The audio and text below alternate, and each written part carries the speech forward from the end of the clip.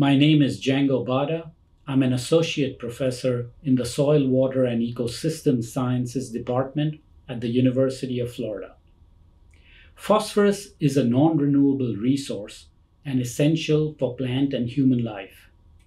Its primary use is as fertilizer, and with current disruptions in supply chains and increase in fertilizer costs, we need to understand fate and transport of phosphorus in the natural system and identify ways in which it can potentially be conserved and reused. Legacy phosphorus is the phosphorus present in soils and sediments that is not bioavailable for plant uptake. Knowing the different forms of phosphorus, whether it is labile or recalcitrant, is critical in developing sustainable phosphorus solutions.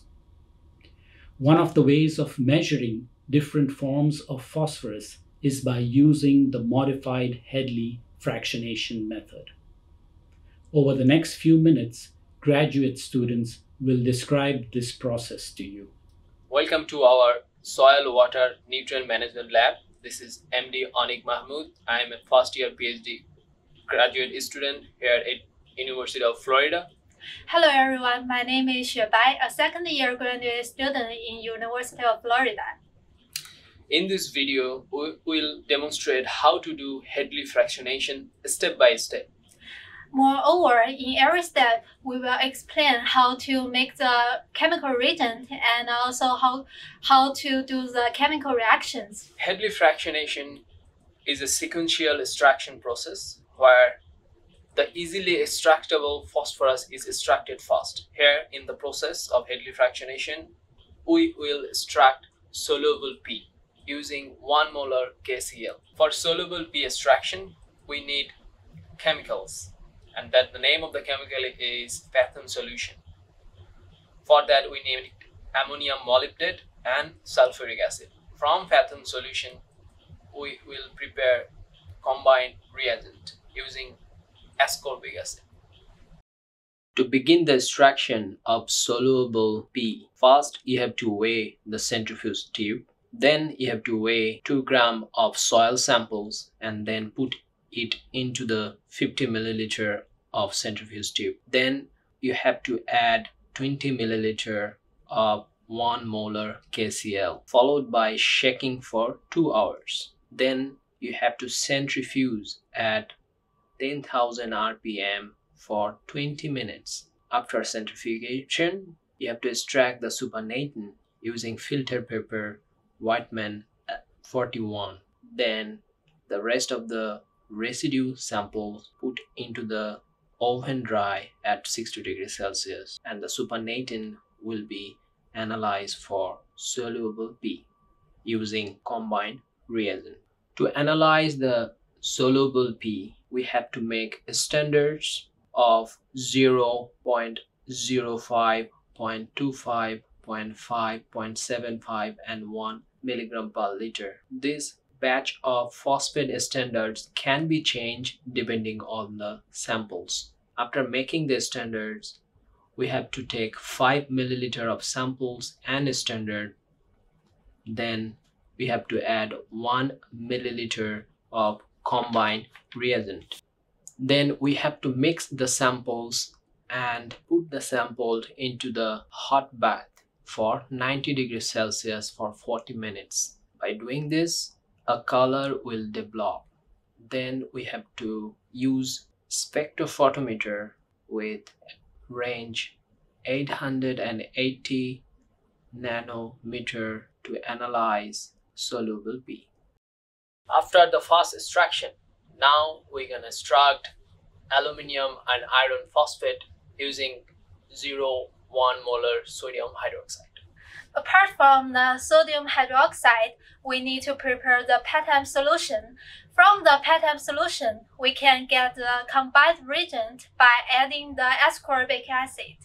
For iron and aluminium bound phosphorus, first we have to take out our sample tube from oven, and we have to weigh each tube, followed by adding 20 milliliter of 0.1 normal sodium hydroxide to each tube. Then we have to shake the samples for 17 hours, followed by centrifugation at 10,000 rpm for 20 minutes. Then we have to extract the supernatant using filter Wattman 41. After that, we have to save the residue samples and place them inside the oven at 60 degrees Celsius for next extraction. The supernatant of this extraction will be used to analyze iron aluminum bound phosphorus using combined reagent. For analyzing iron and aluminum phosphorus, we have to take 1 milliliter of the samples and standards and dilute that to 5 times. Then we have to take 5 milliliter of these diluted samples. We have to add 1 milliliter of combined reagent to each samples. Then we have to wait for 15 to 20 minutes for color development. After that, we have to use UV's spectrometer at 880 nanometer to analyze the samples to know the concentration using standards as we showed before. After doing all the steps, the dry residue are kept in oven at 60 degrees Celsius to begin the calcium magnesium bound P fractionation. But before that, we have to do humic fulvic P analyzing using the same samples. After second extraction, the humic and fulvic P is extracted using the same solution of sodium hydroxide by acidifying with 11 normal sulfuric acid followed by digestion at 150 degrees Celsius. In this section, we're going to use two chemicals. One is a sulfuric acid, another one is a potassium persulfate. And the solutions will be measured with ICP. For humic and fulvic P extraction, we have to take 5 milliliter of extract into digestion tubes. At the same time, we need blank. For blank, we have to use the same chemicals that we used before for iron and aluminum P, which is 0.1 normal sodium hydroxide. Then we have to add 1.5 milliliter of element normal sulfuric acid, then 0.3 gram of potassium persulfate. Then we have to digest the samples at 150 degrees Celsius for 2 hours until all water evaporates. Place the glass funnels on the tubes in the digestion machine and digest it for 4 hours at 350 degrees Celsius until the solution becomes colorless. If there is water present, then we have to re-digest it at 150 degrees Celsius again. Then lastly, we have to dilute the samples after digestion using 15.5 milliliter of DI water, followed by vortex and filter. The samples can be kept at 4 degrees Celsius. The sample is later analyzed using ICP-OES. After extraction of iron and aluminum phosphorus, the calcium and magnesium is extracted with the solid residue, where 0.5 more hydrochloric acid is used as extractant. For this analysis, we're gonna use the same Fathom solution we used in aluminum and iron bound P and also the combined reagent, but this time we will use the freshly prepared combined reagent. And for this analysis, we will use UV's spectrometer. For calcium magnesium bound P extraction, first we have to take the tubes kept into the oven. We take out the tubes from the oven, weigh them up. Then we have to add 20 milliliter of 0.05 normal HCl, followed by shaking for 24 hours.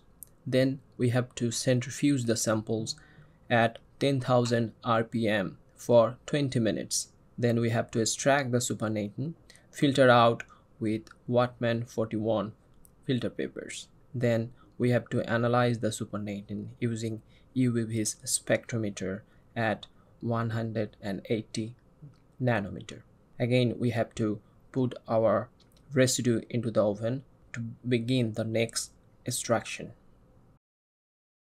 After extraction of calcium magnesium P, the solid residue will be heated at 550 degrees Celsius in muffle furnace, followed by acidification by 6 molar HCl. From there, we'll able to know the concentration of residue phosphorus using ICP OES.